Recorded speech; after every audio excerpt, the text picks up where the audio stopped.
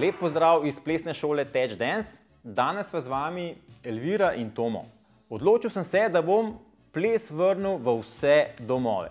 A mislite, da se da plesati kar v vajini dnevni sobi? Jaz mislim, da ja, kaj pa ti, Elvira? Tudi da.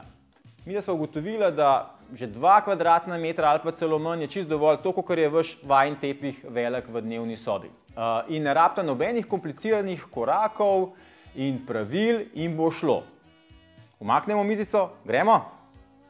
In smo umaknili mizico in imamo nekaj prostora. Kaj bomo imeli pa obuto? Ja, po želji seveda doma smo. Lahko so copatki, lahko so nogavičke ali pa kaj bolj fancy, kakor vama paše.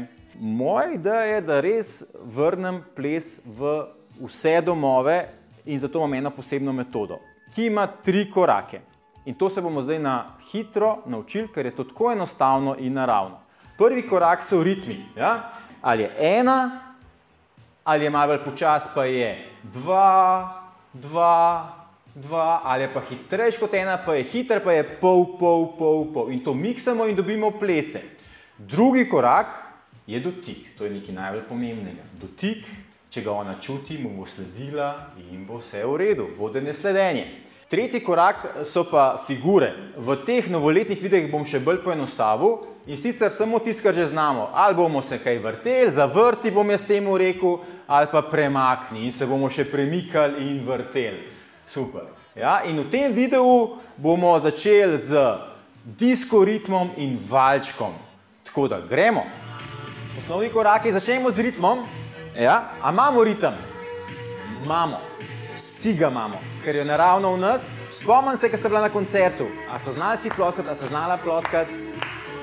Kaj še rabiš vedeti, da sprostiš kolena, tako kot otroci, ki znajo sprostiti kolena, ko slišijo glasbico, a ne? Pa gremo kar na ritem 1, gremo zdaj. 1, 1, 1. Kar premikite se v ritmu 1, tako kot midva. 1, 1, 1, 1. Ok? Ritem 2 je enkrat počasnejši kot 1.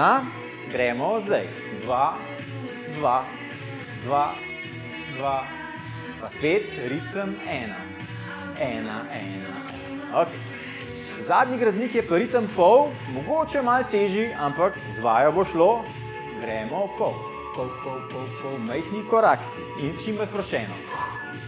Pol, pol, pol, pol, ok, vaja, vaja, vaja, ok. Gremo 1, 1. Zdaj imamo disko in to bo samo 1. Za disko začino samo 1. Ves čas 1 in ne nehaš 1 in to je pomembno. Drugi korak, dotik. Ok. Mava dotik. Teža mava na isti strani. Ja, to je pomemben in da ne nehava delati 1. Čutva dotik. Da bo šlo vodenje pa sledenje, ti ne smeš spustiti tega dotika. Ja? Kamorkoli greš ti za njim. A sledi? Kamorko gre dotik, ona mu sledi. Ne sme ji pobegati. Ok, znamo dotik. Kako lahko držimo plesalko? Z eno roko, tako kot zdajle, z drugo, ja? Z obema, ali pa križno z eno, da bojo nastale nove in nove figure, ali pa križno z obema, pa lahko tudi druga roka vzgori. In zadnja varianta, velik dotik, zaprta drža, čutiš dotik, ja? Narediš tak okvirček, ne premehek, ne pretrd in ga pelje s sabo, ona ga pa čuti in gre za njim. Težo na isto stran, 1, 1, 1. Ok? Dotiki in ritem. Zdaj pa še figure. V teh novoletnih videih nam nič komplicirati. Zavrti. Zavrtiš njo, sebe. Tudi oba, pogledaj to, oba se lahko, to je za hecman, ok? Se pravi, zavrtiš ali pa premakneš. Samo njo, jo probaš premakniti. Ali pa se vmes še ti malo premikaš, ja? Se še ti malo premikaš in seveda vmes vrtiš. Se pravi, zavrti pa premakni, to je to. Pa skozi 1, 1 sva na isti strani. In zdaj plešemo. Poslušamo muziko, čutimo, čutimo. Ja? In gremo. Recimo. Jaz bom njo zavrtel pod obema rokama, pa bom sebe zavrtel pod obema rokama. Pa bom premaknil njo in sebe. Pa nazaj. Pa bom križno prijel, pa jo bom malo obrnil. Pa v drugo smer. Pa bom spet križno držal, pa jo bom premaknil. Pa bom samo njo premaknil, sem pa stal na mestu. Hočem povedati, veliko je variant. To, kar že znate, v osnovnih gradnikih je že dovolj. Sami si izmišljujmo, kaj lahko narediš, da zavrtiš pa premakneš v različnih držah. Ali bom pa tako naredil. Gremo plesati.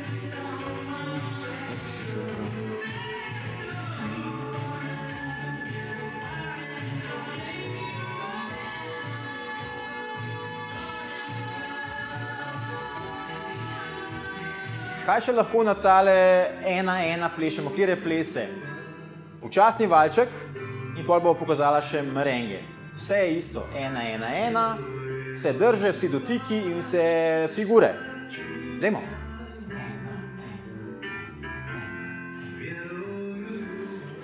Elvira, misliš, da se da samo takole v zaprti plesati, ali lahko te kaj zavrtim pa premaknem? Lahko? Ja. Pa gremo.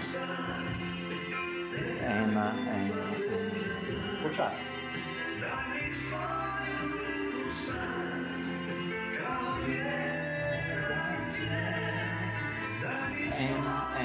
Ves čas 1 vata. Merenge. 1-1-1-1, zavrti in premakni. Plešte.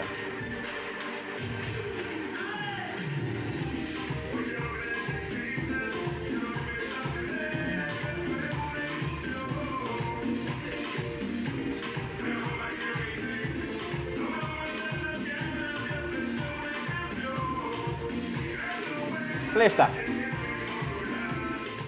Kako je šlo? A je uspelo? Jaz upam, da sta plesala. Zdaj ena svet vam lahko dam. Začnite z unimi plesi, ki imajo samo 1 noter, pa potem, ko bo šlo, pojte na una plese, ki imajo 2 noter in končajte s plesi, ki imajo pol. Vmes si lahko video ustavite, lahko ga upočasnite, tako da si prilagodite učenje vama. Še enkrat bi rad ponovil, kaj je namen tega projekta, da res pripeljemo ples v vse domove.